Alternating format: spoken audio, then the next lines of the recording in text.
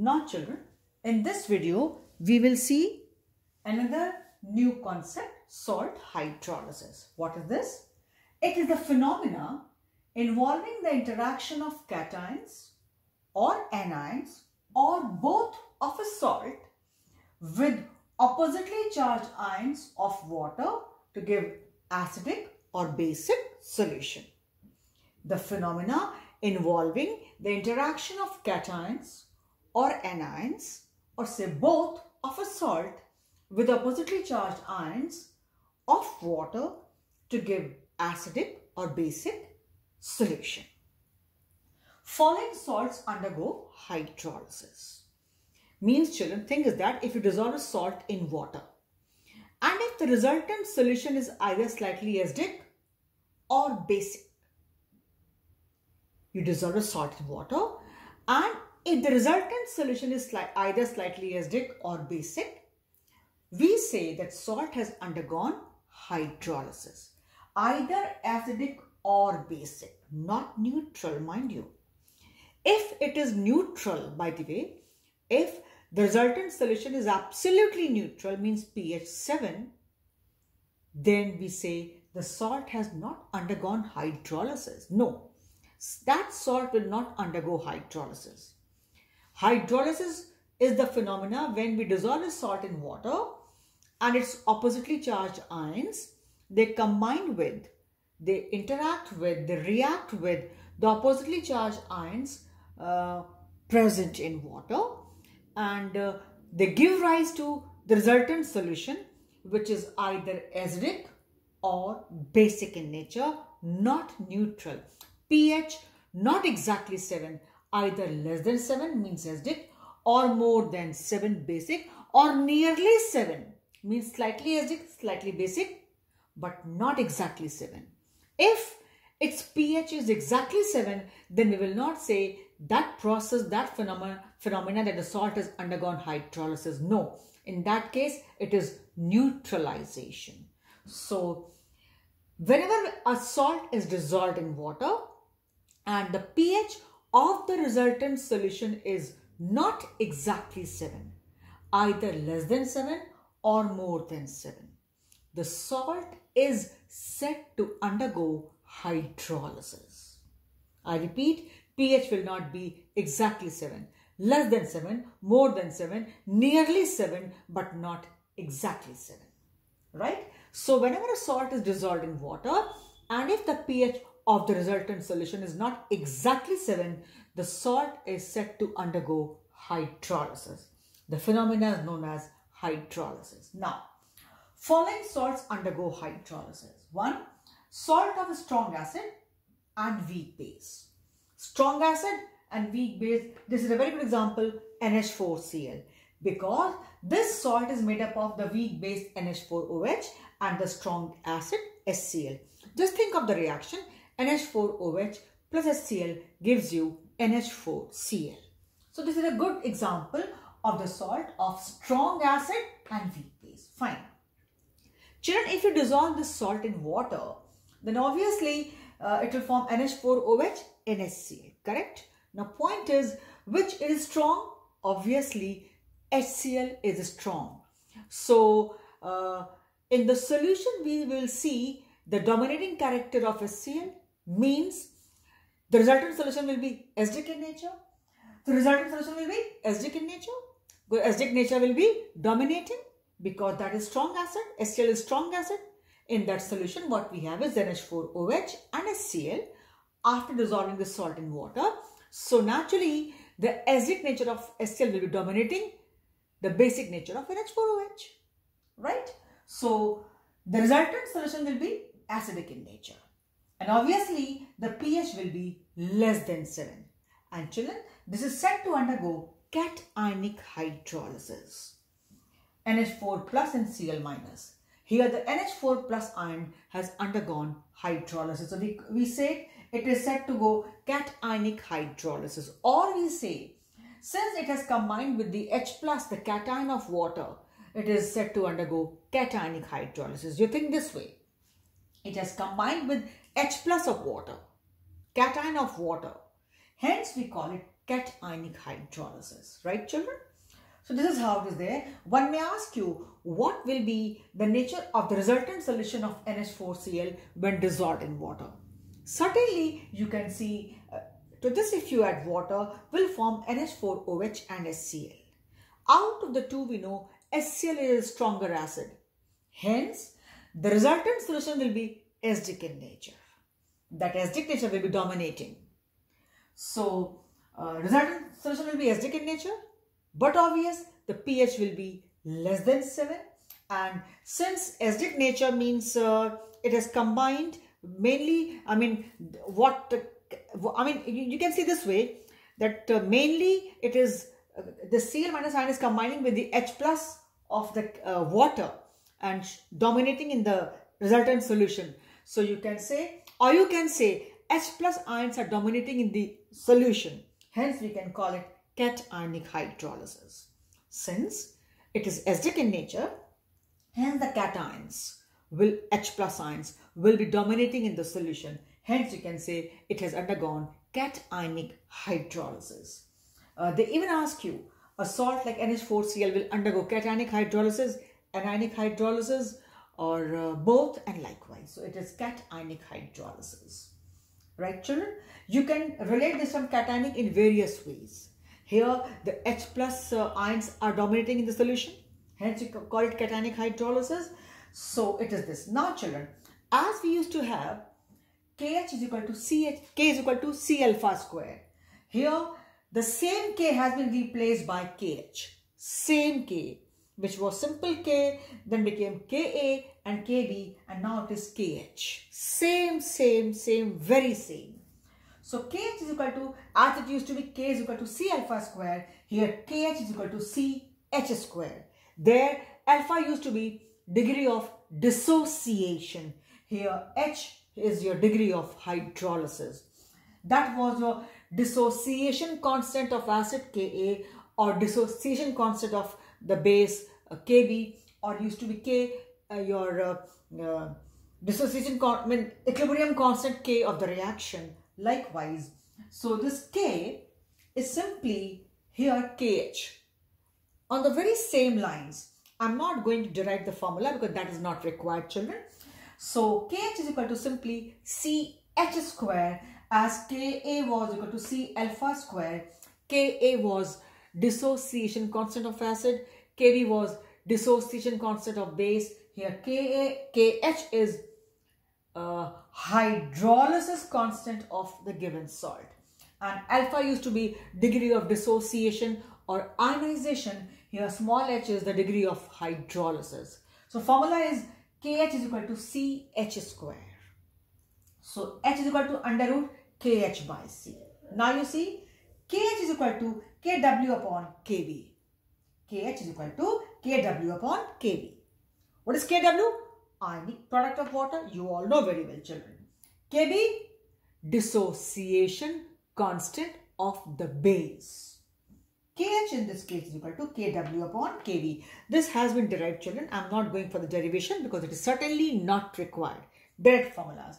So in this case, where it is going cationic hydrolysis, KH is equal to Kw upon Kb.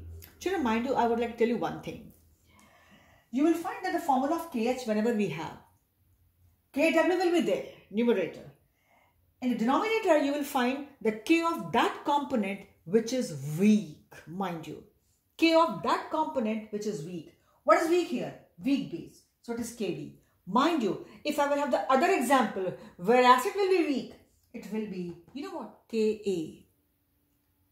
Point to be noted. KH will be Kw upon K of the component which is weak. I repeat, KH, hydrolysis constant of the given salt, KH, hydrolysis constant of the given salt, is equal to Kw, ionic product of water, upon K of the component which is weak. Here base is weak. So Kb, dissociation constant of the base.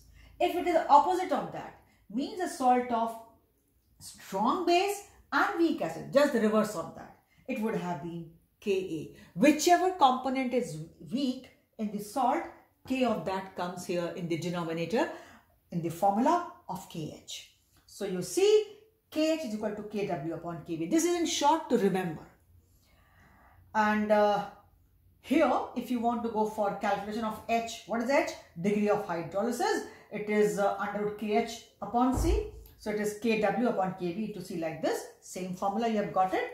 Normally, you don't get children much of numericals based on this formula, these formulas, but yes, you need to know. So we have done this. Then, that formula I am giving you for pH.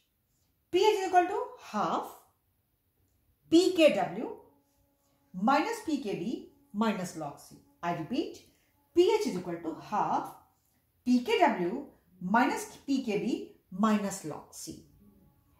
pKb you have seen in the previous video is equal to minus log of Kb.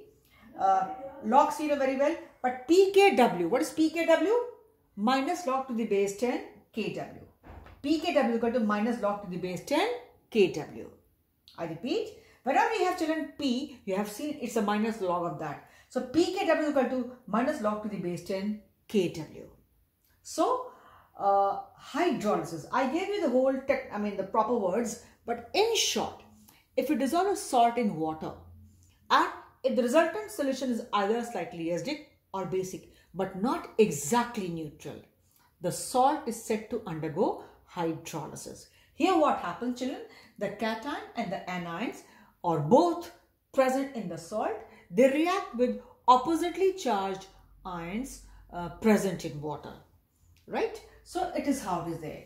Following salts undergo hydrolysis. First is salt of strong acid and weak base. Example, NH4Cl. You know very well, if it dissolve in water, it will give us NH4OH plus HCl.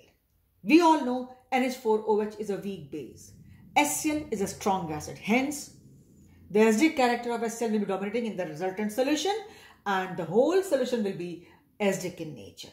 So, resultant solution will be acidic in nature, pH will be less than 7 and we say it undergoes cationic hydrolysis. It is said to undergo cationic hydrolysis because H plus ion concentrations will be dominating, right? And KH is equal to CH square, as K is to C alpha square, KH is equal to CH square and H is equal to under root KH by C. On the very same lines as K is equal to C alpha square, alpha is equal to under root K by C on the very same lines. And then KH is equal to KW upon KB. KH is equal to KW upon KB. So what is there? KW, ionic product of water, upon KB, the K of the weak component. And degree of hydrolysis, H is equal to under root KW upon KB into C from this formula. And the pH, please remember, is equal to half pKw minus pKb minus log C. This formula you need to learn, children. Normally, you are not asked numericals based on this, but you need to know this formula. You might find it somewhere. And then what is pKw? pKw is equal to minus log base 10 Kw. So you know very well, pKw means minus log to the base 10 of Kw. And KH is hydrolysis constant. And C is nothing but here concentration in moles per liter of the salt. So this is all for this video. A new term, a new concept you need to know. Important, but yes, you have to see to it. Give some time again once in the evening and see all and revise. Hope it will be clear to you. Only thing is that you need to remember in short that NH4Cl, if you dissolve in water, will be acidic in nature. And why acidic? Because to this, if you add water, will give you NH4OH, NaCl. NH4OH is a weak base, we all know. So naturally, acidic nature of HCl will be dominating. And that's why it is there. So acidic, pH less than 7, undergoes cationic hydrolysis. This point is often asked in the competitions. This will undergo cationic hydrolysis. H plus ions will be dominating here. Or whichever way, you just call it cationic hydrolysis. Means the weak component. Frankly speaking, honestly speaking, it is the weak component NH4OH, due to which we could have hydrolysis. Mind you, I repeat. Frankly speaking, honestly speaking, truly speaking, children, why is it called cationic hydrolysis? Because it is the NH4 plus ions responsible for, you know what? Hydrolysis. Had it been a strong one, it would have not undergone hydrolysis. It was NH4 plus ion which combined with the OH minus ions and gave you the weak base NH4OH. Because of that, HCl could show its strong nature. Actually, it is strong, but if other part was also strong, had it been NaCl, suppose. So same NaOH and HCl would have been formed. HCl is strong here as well as there, but NaOH is also strong. So would have totally nullified the effect of HCl. Hence, there was no scope for hydrolysis. So I repeat, frankly speaking, I was trying to relate the cationic, why we call it cationic hydrolysis. It is actually the NH4 plus ion which gives rise to a weak base. It could undergo hydrolysis and hence we call it cationic hydrolysis. Truly, it is this reason that we call it cationic hydrolysis. These are the NH4 plus ions responsible for the hydrolysis of this salt. NH4 plus ion, because of that, when it combined with OH minus ions, gave you NH4OH. Being a weaker component, the salt could undergo hydrolysis. Had it been KCl, HCl was formed, but along with that, we would have KOH or NaOH, and they both are strong. So they both would have nullified. It would have been completely neutralization and pH would have been 7. Hence, there was no scope for hydrolysis. Rather, that would have undergone neutralization. Here, because I have NH4 plus ions, and this is a cation out of this, which is weak, which will give rise to weaker component, the weak base. Hence, we are calling it cationic hydrolysis. This is the truly reason behind calling it cationic hydrolysis. Others, I was giving you logics to just make you remember that way. But frankly speaking, if you learn this, you'll be able to analyze further also. Like suppose here it is the weak component NH4OH. So that's a cation. I call it cationic hydrolysis. Mind you, in the next suppose I have the opposite of that. Like suppose it is a salt of strong base and weak acid. So acid will be the weak component. Acid means anionic part. So I will call that anionic hydrolysis. And likewise, the names are there. So please try to remember these terms, cationic hydrolysis, these formulas, what is this and what will the pH of the resultant solution. Simple yet important for short questions. Normally, numericals, we avoid asking you this because there are so many logs in between. If they give you directly values, then you can put. But otherwise, numericals are not much asked in on this portion. So remaining portion should be there, clear. And if a thought is there, you put the values and get the answer. Right? We will not be doing numerics in the class here. I gave the formula. If at all you get the direct values, you put it. Or you take your time. They will give you Kw. What will they give it? Kw. You know the value of Kw.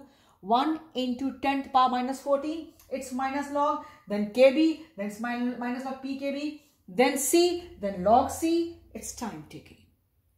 So that's why normally, the numericals based on this formula are not that much asked. But one can ask you formula itself. That you should know. And if at all they give you the direct values of these, then what's the problem? Put it and get the answer. So you cannot leave it like this. You have to go for the concepts. Yes, I'm again telling you, we will not be doing numerical based on this. But if everything is given to you, then you can put the value and get the answer.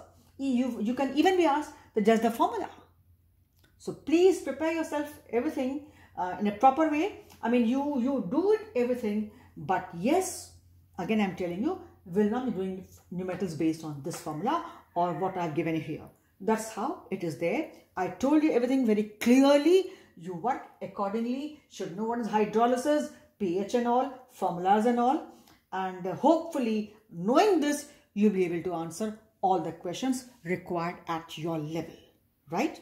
So for this video, we stop here.